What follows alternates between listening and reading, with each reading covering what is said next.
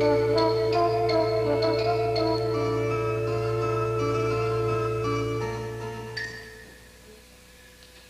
do you do, ladies and gentlemen, and boys and girls, and teachers, and mothers and fathers, and people and parents? I'm Julius Sumner Miller, and physics is my business. And before we go further, this is a program on extraordinarily cold stuff.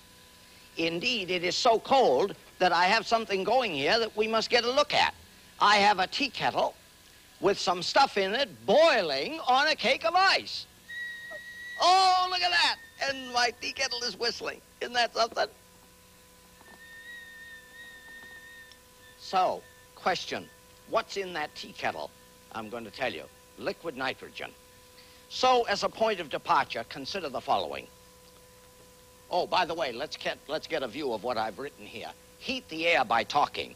I made a little calculation. Somebody remarked that I did a lot of talking and the air got hot.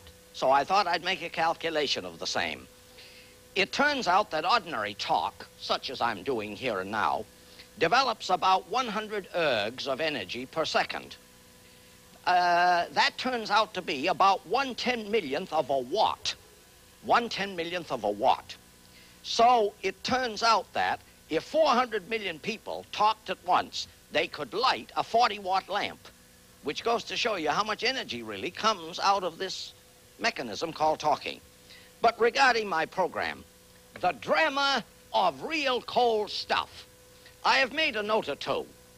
If we had ice alone, as we have here, that's 0 degrees centigrade. If we had ice and salt, a mixture, the best we can get is minus 20 degrees centigrade for ice and salt. If we put dry ice, here it is right here, dry ice, that's solid CO2, with alcohol, a mixture of that, that would give us minus 78.5 degrees centigrade. So we're getting down in the world, you see. But what do I have here? I have some stuff called liquid nitrogen. Liquid nitrogen, and the temperature is minus 195 degrees centigrade. I tell you, people, that's real cold stuff, and I want to show you some dramatic experiments with it. First, here is a frankfurter. Let me pour some of this stuff out so you'll see what it looks like. Watch it. Look at that. Look at the enormous vapor pressure. Vaporizes very quickly. I'm going to put a hot dog in here. Listen. Boiling very rapidly. Boiling, because the hot dog is so very hot for the stuff. Here I'm going to put an onion in. Now, you know, if I cut that onion at room temperature, the vapor pressure, it'll smell, what shall I say, beautifully. I'm going to chill it in here. Chill it in here. Or consider the following. I have here a lead spring. Now, you see how absolutely unflexible this lead spring is. Absolutely. No elasticity at all. I'm going to cool it in there. Listen, listen. Listen to it boil. Or consider a rubber ball. Watch. Rubber ball, fairly elastic. Fairly elastic, although rubber is inelastic. I'm going to put this rubber ball in there. Just let it cool off. Notice, making the stuff boil, increasing the vapor very, very much. Now, what do we wish to show? That the properties of things are enormously changed by reduction in pressure. Here is another beautiful illustration, while those other things are cooling off. By the way, notice again, my kettle is boiling on a cake of ice because the ice is hot for the stuff inside. And by the way, I invite your attention to the enormous frost gathered on this kettle. Why? Because the water vapor in this studio, in this classroom here, is very, very much, and it is condensing on that kettle. Here is a lead plate. Lead. Now, you know, if I wanted to make music, I wouldn't have a lead plate. But listen. Thud. Dead, dead, dead. I am going to cool it off at a very low temperature, and it will have a remarkable property. It will sing like a steel plate. Or consider the following: a balloon. I'm going to put a balloon in here. Cover that over. Let me get out my rubber ball. Watch. Watch. Watch. I'm going to drop it on the floor in front. Watch it now. Watch it. There it is. There is that rubber ball. I want to do that again because that's a lot of fun. Oh. Now, give me your attention strictly. Here is that rubber balloon. Look at it. Look at it. Look at it. Look at it. The heat of my hand, warming the gas, expanding the gas in the balloon. Now, why did the balloon get tiny, tiny, tiny? Because lower and lower temperature decreased the volume of the gas. This is Boyle's law. Now, let me go and fish out something. Notice, I dare not go in there with my bare hands. What did I put in there? Oh, there's the hot dog. Look at it. Look at it. That's the hot dog. Let me put a couple marshmallows in there. Let's get a view. Too bad to waste that, but it won't be wasted. I can eat it. The balloon again. Watch it.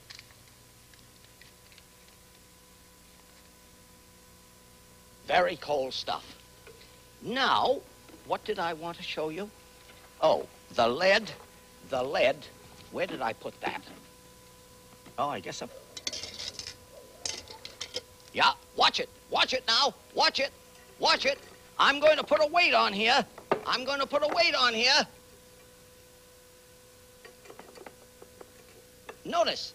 Notice. Notice how elastic it is. It has a little oscillation. I didn't cool it long enough.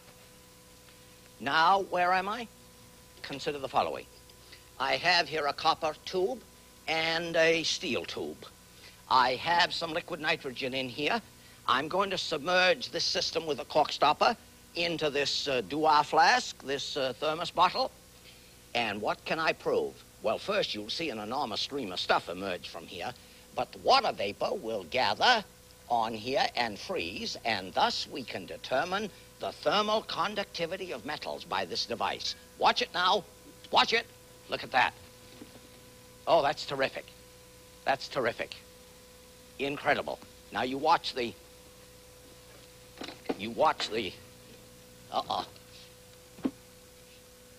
watch the frost gather. I'm coming back here. What did I put in here? I put in here another rubber ball. Notice, it was sort of elastic. Watch it. There it is, rubber ball. Now, where is that plate? Listen to the plate. I have to get my little mallet. Listen. You remember it was dead thud-like. Listen. Huh?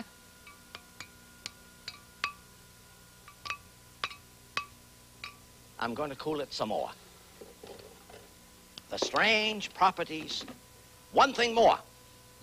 I have here an electric lamp, as we call it, and I'm going to plug it into 110 volts. Watch. I'm going to plug it into 110 volts, and the lamp will light very feebly. There it is. I hope you can see it. Very feebly lighted.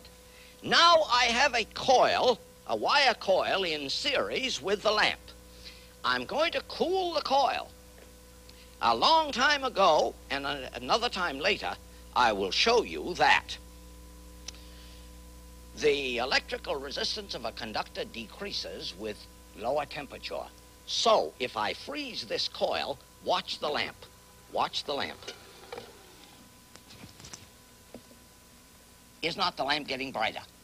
The lamp is getting brighter. Brighter, brighter, brighter.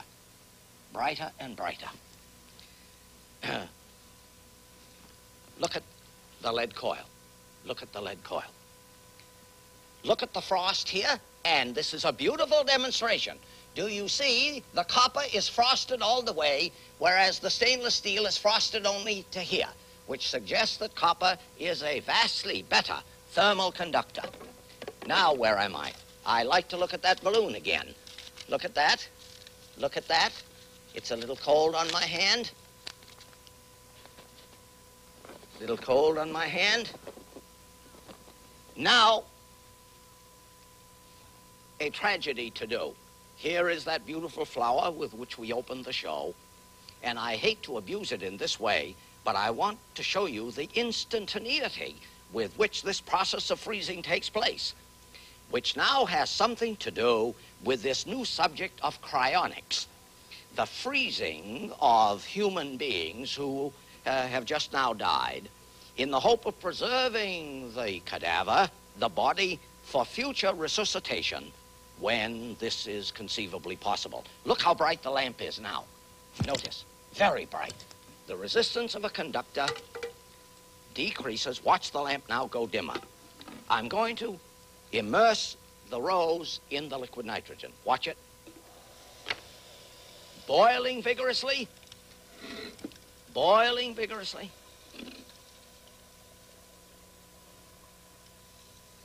Pretty soon, when it reaches the temperature of the liquid nitrogen, the system will cease boiling, and you'll see the dramatic effect that has taken place. One further thing, a little bell. Listen to the pitch. Now I'm going to freeze it. Notice it boiling? Watch the flower. There it is. A shameful thing really to do to so beautiful a living thing, but this is the consequence of very low temperatures. I want to try the lead plate again. Watch the lead plate. There is a ring. There is a ring to the lead plate. And as for those marshmallows, if I can get one out, watch it. There is the marshmallow. There it is. And now, what remains to be done? To point out to you that the lamp is dimmer now. Oh, my kettle is empty. And I can try one more pair. Here is aluminum and brass. Aluminum and brass. Let us see the results here. There it is. And we shall see the frost gather. And here is another ball. Watch it now. There it is. And finally, the balloon, whose volume is diminished nearly to zero, volume of gas. But the response to the thermal energy of my hand, very substantial and quick. And I say, the drama of low temperature stuff is something to be stirred by.